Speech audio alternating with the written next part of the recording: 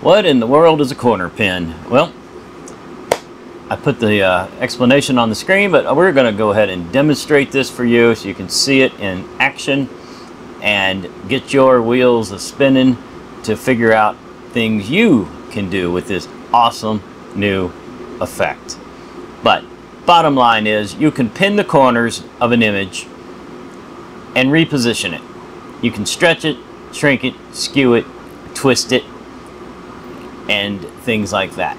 Let's go ahead and give this a try and show you what it is, where it is, how to use it, and so you can incorporate this awesome new effect into your videos. Let's put an image on the screen for you. So I'm going to take this image of a picture frame, which you can see has been slightly skewed to look like a picture frame sitting on a desk. Next, what we're going to do is grab just some stock media of this guy on a bicycle. Alright, we're just going to set him right up on top. Alright, next thing we want to do is go to Effects and Video Effects, Basic Corner Pin. I'm going to click very slowly and I'm going to drag this so you can see what's going to happen. So I'm dragging it down. Okay. Where can I put it?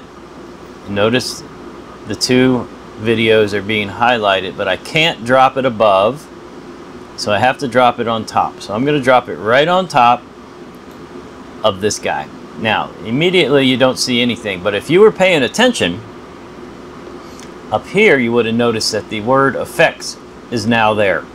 It wasn't there previously. I'm going to delete that effect so you can see it. Okay? So I just removed the effect from the video and the tab for effects is gone. Click, drag, drop, effects is back. Let's go there. Oh, corner pin. How about that? You can turn it on, you can turn it off, and you can get very specific. But as you can see, just the fact that I went over here has lit up the corners for me. Okay?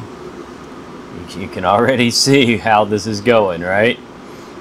So let's just pull all the corners in for a second, just a little bit. Don't worry about how it looks yet.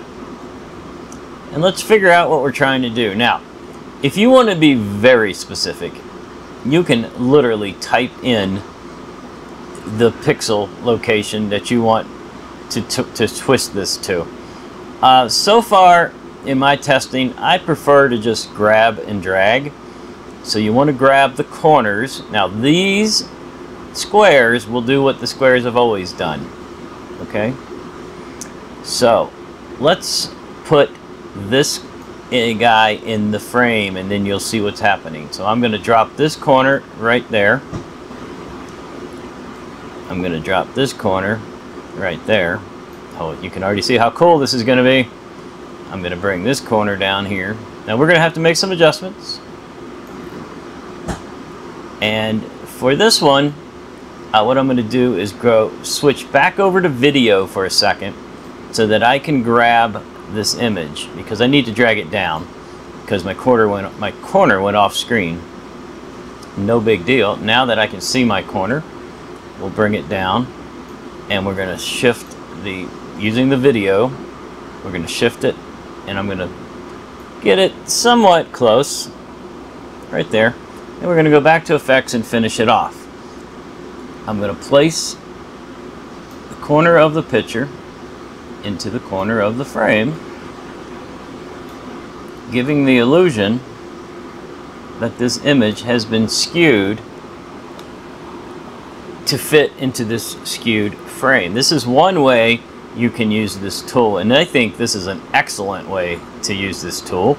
If you've got a video and there's something on the screen that's at a slight angle, you can take any photo, video, whatever you want, and drop it right into that angled thing.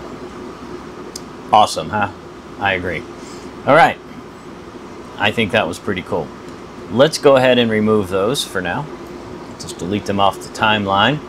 Let's go to something else. How about we take a good old social media sticker, drop it on the timeline. You've seen this one before, right? But that's pretty intrusive sometimes on your video, depending on what's on the screen. Wouldn't you agree? Let's take this video so we can see all four corners at once. We'll position it in a minute. Let's go to effects now, and what I want to do, there, I want to angle it down like that. Not too much, right about there. Swing it backwards just a hair. That is nice. That's what I'm looking to do. Then I would take this, perhaps shrink it down a hair, depending on what's on the screen. Bring it in at that angle, and I'm going to show you the best part right now. I just did that to a animated sticker. It remains animated in the new position. That's it, guys. This is an awesome new effect. This just came out with version 13.5.6. I want to thank you all for watching.